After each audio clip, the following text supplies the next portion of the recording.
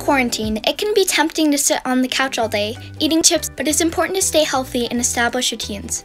Here are 3 things that can help you stay healthy. Number 1, get enough sleep. It's important to establish good sleeping routines. Sleeping helps us grow and stay healthy. It's good to have a set bedtime each night that allows you to get the right amount of sleep. Number 2, go outside.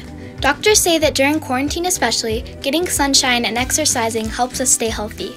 Make sure to get outside for at least an hour every day. You could take a walk or practice your sport. Number 3, keep in touch with friends and family.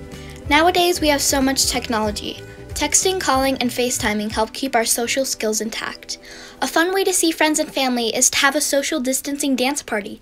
Go to your friend's house, play a good song for dancing, and tell them to come outside. As you establish routines, you will feel happier, calmer, and more energetic.